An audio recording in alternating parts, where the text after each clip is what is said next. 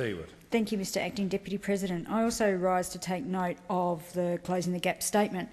I note once again that this report was not tabled on the first day of Parliament, as was originally promised. And while I'm pleased that the report has been tabled and has been issued, I think by failing to table it on the first day that Parliament sits every year, what we're doing is failing to really mark that important date and saying we are totally committed to closing the gap. We've missed that date every single time. So we've missed that opportunity to say we are putting everything into closing the gap. I, like Senator Scullion, was on the trip to the Northern Territory last week as part of the inquiry into the Stronger Futures legislation, and I know that we will have some time to debate that legislation in this place in the coming weeks. Far too soon, I might add, because it's obviously a piece of or a series of bills that make up a piece of legislation that has very, very many significant holes in it, which have become apparent already.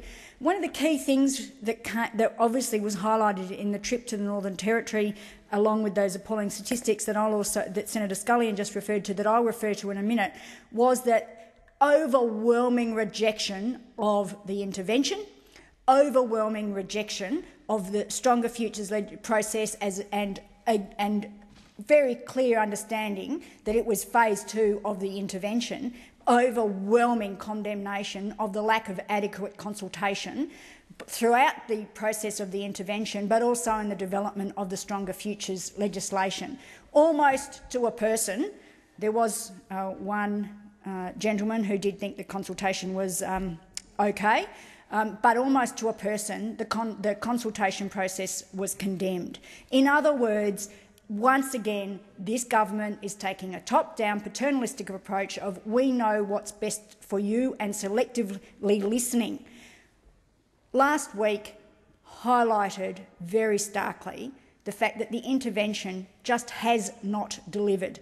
And while the Closing the Gap report does highlight some improvements, how can we not acknowledge that it's a good thing that infant mortality rates have improved? But the gap is still enormous in many, many areas, and it just has not been dealt with by the intervention.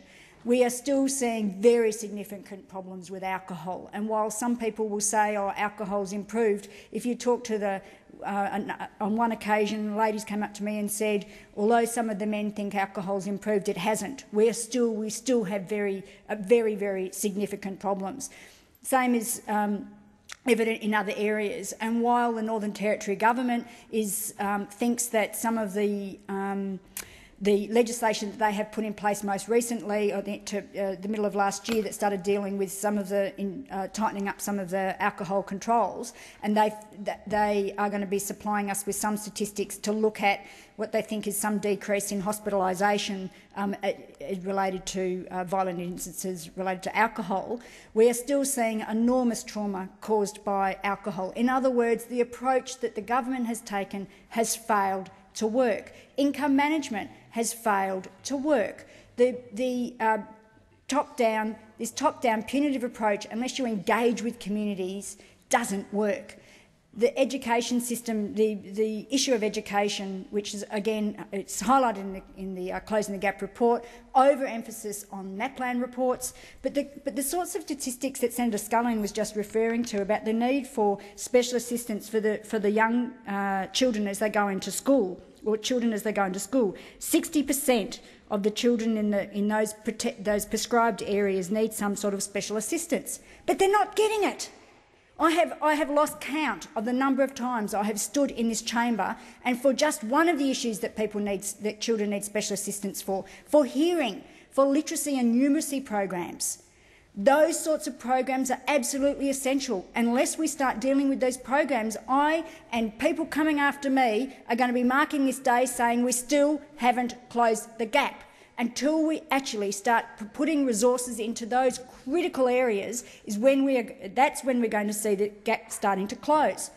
When we're actually being able to get and develop a positive relationship between children and school so that children realise there's a meaningful reason to go to school.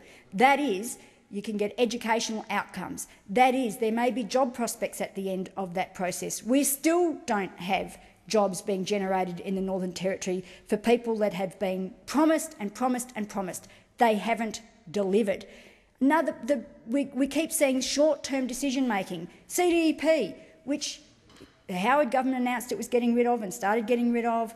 The Labor government came in, they put it back for a while, they took it away again, and guess what? They've put it back again.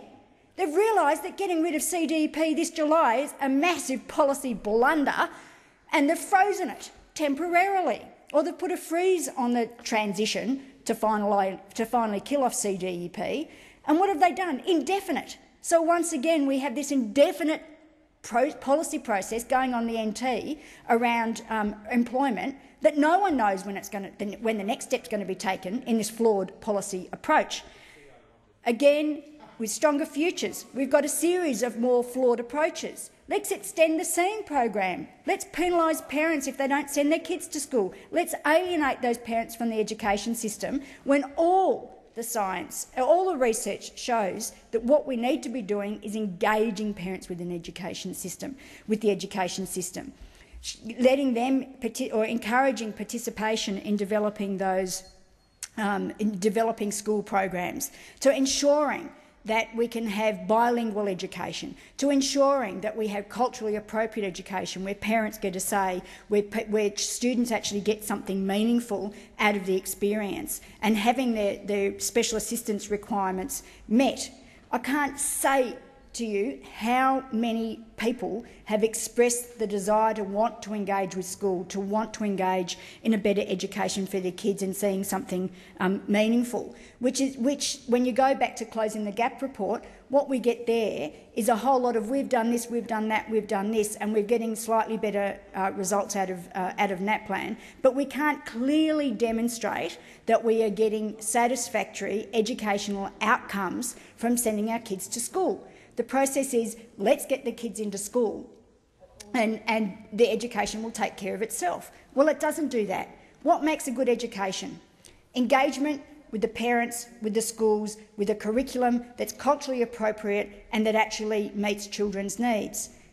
Student-teacher ratio, absolutely critical, making sure we have that balance. Having quality teachers and quality principals. Those are the keys for delivering good educational outcomes, and we are just not seeing that.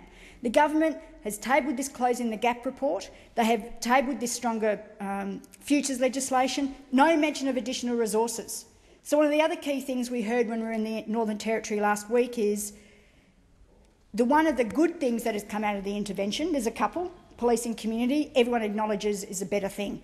Resources have been absolutely critical. Putting resources into primary health has been absolutely essential. Putting resources into helping particularly community organisations address justice issues, because one of the other benefits, and I say that in inverted commas, of the intervention has been the skyrocketing incarceration rate of Aboriginal people in the Northern Territory. That's a great outcome, isn't it? Not.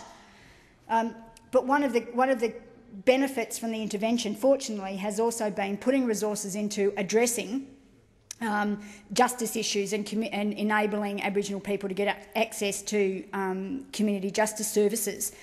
That funding runs out in June. The government has made no commitment of resources. We don't know if those very critical health services are going to continue. We don't know if those critical justice services are going to continue. The government's announced an expansion of the income management process, both in the NT and in the other states. We don't know if there's more resources there to cope with that.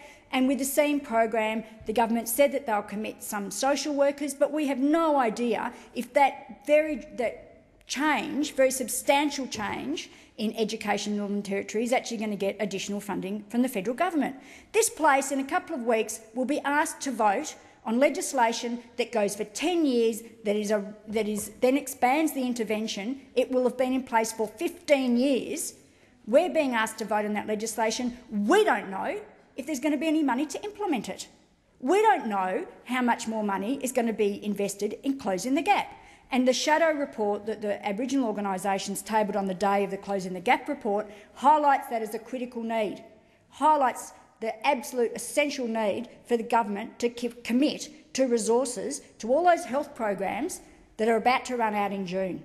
It is essential, if we're going to close the gap, that we no longer have this stop-start process of funding programs and of people being on short funding cycles. Your time has expired.